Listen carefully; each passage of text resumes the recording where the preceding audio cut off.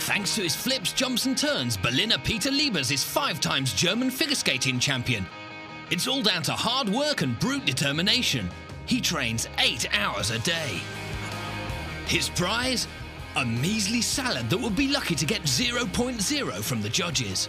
An dem Salat fehlt ein bisschen die Raffinesse, so ein bisschen die Kreativität. Es ist ein, ja, einfaches Essen. But Peter's luck's in.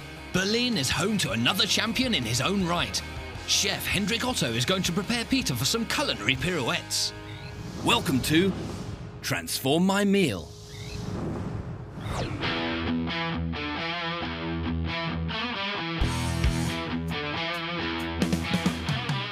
Ich bin Peter Liebers, bin Eiskunstläufer aus Deutschland und 5-facher Deutscher Meister, 6. Platz bei den Europameisterschaften und 8. Platz bei den Olympischen Spielen in Sotschi im Einzel- und im Teamwettbewerb. Es ist sehr schwierig, sich in der Elite zu halten. Jeder Wettkampf ist anders und die Leistungsdichte im Eiskunstlaufen ist sehr groß. Vom Eiskunstlaufen liebe ich am meisten die Sprünge. Die machen mir am meisten Spaß und dann die Kombination aus allem, aus Sportlichkeit, aus Eleganz, aus Kreativität, das ist das, was mir sehr viel Spaß macht. Der Wettkampf verlangt von mir höchste Konzentration und die Leistung, die im Training erarbeitet wird, auf den Punkt in 4,5 Minuten zu bringen. And after giving it all on the ice, is the time for a slap-up meal?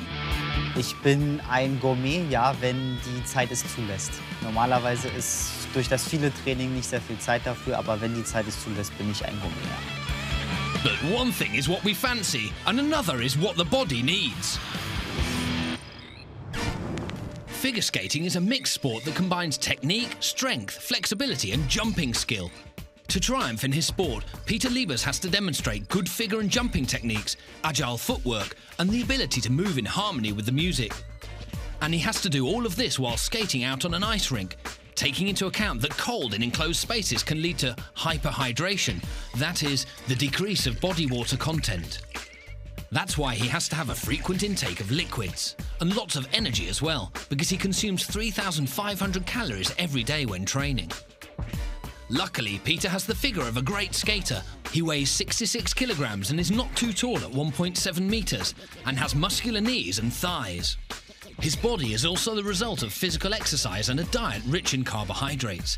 These can be obtained from pasta, rice and potatoes, but also from quinoa and buckwheat. And he takes plenty of protein too. Lean meat, eggs and pulses. That's how Peter quickly rebuilds his muscles after his impossible jumps. And when Peter is in his kitchen, what shape do these nutrients come out in? Basically, shapeless. That's why Peter hopes to perform a perfect kitchen pear spin alongside someone who's been used to cutting up more than just ice. Ich erwarte von dem Erlebnis, dass ich noch lernen kann, was man für weitere andere Produkte für den Salat verwenden kann und dass man dann den Salat noch kreativer gestaltet. But in a city like Berlin, the European community's second capital with a population of 3.5 million, who fits the job? The best, of course. Hendrik Otto has diners in raptures with his creative dishes.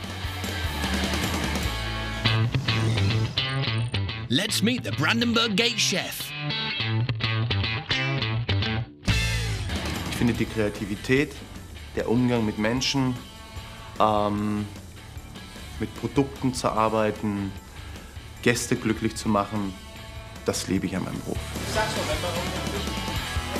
What is this hot plate champion expecting from a visit from this ice rink champion?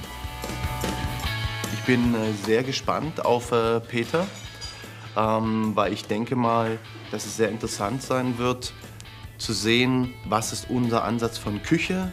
Und ich denke, dass er wahrscheinlich relativ fit sein wird, Inhaltsstoffe, ernährungsphysiologisch, da mehr Bescheid weiß und vielleicht findet da auch ein Austausch statt. Will this meeting really take place? Let's just see what an elegant figure Peter cuts in the kitchen of this great restaurant. So, ja, ich habe dir mal so ein typisches Abendessen von mir mitgebracht. Vielleicht kannst du da mal reingucken. Ich habe einen Grünsalat gemacht mit ein bisschen Gemüse und vor allem ein bisschen Rindfleisch als kleine Proteinbeilage. Und vielleicht ja, kannst du mir ein bisschen helfen, das ein bisschen raffinierter zu gestalten? Ich denke, da kann ich dir helfen. Wir haben hier schon mal unser Rinderfilet, die Gemüse, den Salat. Ja, und ich habe mir ein bisschen Gedanken draus gemacht, um dir gerecht zu werden. Ich glaube, dass das richtig gut ist. Ja? Super.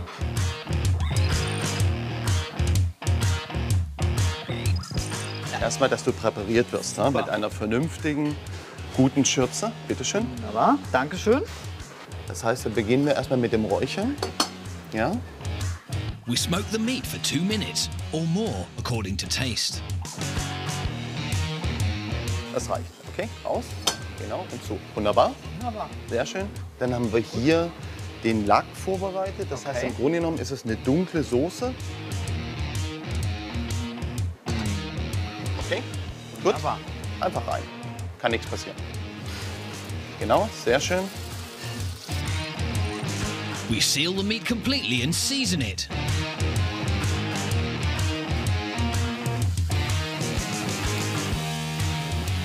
Einfach locker. Sag, hier bist du in der Küche. Hier darf auch mal was daneben gehen. Bist nicht in deiner eigenen. Ich mache nachher sauer.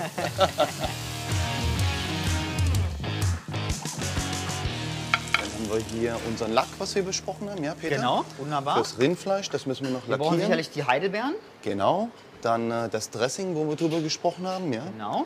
Buchweizen Wunderbar. und unsere Karotten, die wir gegart haben. Ein bisschen Gemüse wollte ich noch mit reinmachen. Und dann haben wir einmal die Aubergine verarbeitet, das ist Auberginencreme. Und Ja. einmal die Dattel verarbeitet. Probier das mal. Und dann merkst du, je nachdem, wie warm es ist, welche Temperatur das Fleisch hat. Okay. Ja, wenn es richtig heiß ist, ist es halt richtig durch. Ja. Und jetzt würde ich mal sagen, ist es so medium rare. Aber du hast ja Okay. gesagt, du magst das gern medium. Ja. Deshalb gehen wir mal noch kurz unter den Salamander, schocken das Wunderbar. noch mal ein bisschen, damit es ein bisschen Temperatur kriegt. We have prepared a vinaigrette using beetroot juice, oil and spices. Ich habe gelesen, du warst früher mal Boxer. Wie ist das zustande gekommen, dass du gesagt hast, Mensch, Boxen jetzt doch nicht mehr, ich werde jetzt Koch, ich wechsle jetzt das Milieu. Wie ist das gekommen? Ich hätte, wie du so schön sagst, das Milieu nicht wechseln sollen. Da wäre ich jetzt Wieso schon in nicht? Rente, wie Herr Maske. Nein, im Grunde genommen, ich habe das ja nicht so aktiv betrieben wie du. Das war bei mir wirklich nur, sag ich mal, dass ich das privat gemacht habe. We add the beetroot, the cooked carrot and the blueberries. Du hast ihn ja to go auch zubereitet, wa? Ich meine, wenn ich das jetzt dir so mitgeben müsste, würde auch gehen, ja? Wenn du mir den Teller zurückbringst. Just add the creamed dates and eggplants, puffed buckwheat and salad. And the dish is ready. Dass es ringsrum eingeschlossen ist. Richtig, keine Angst haben, genau, kann nichts passieren. Das Gute ist ja, wenn es jetzt nicht funktioniert, dann kann ich es ja auf dich schieben, weißt du? Kann ich sagen, du warst es.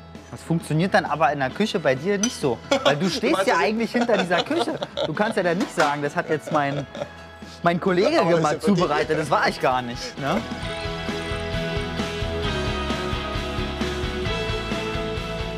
Boah, geil. Sehr gut. Sehr geil. Meine Damen and Herren, we started with this sorry old salad that didn't have Peter jumping for joy. But the chef, Hendrik Otto, has helped Peter to transform it into an arty beef fillet with salad and vegetables. A protein-packed dish full of vitamins that will feed the body and soul of an athlete. Guten Appetit!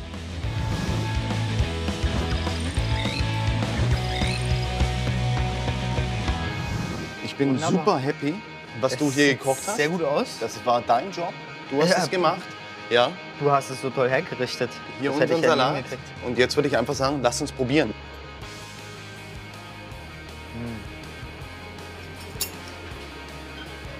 Sehr gut mit der Vinaigrette. Also das Essen wurde deutlich verwandelt. Ich muss sagen, dass das Essen was komplett anderes ist als vorher und deswegen eine sehr tolle Erfahrung.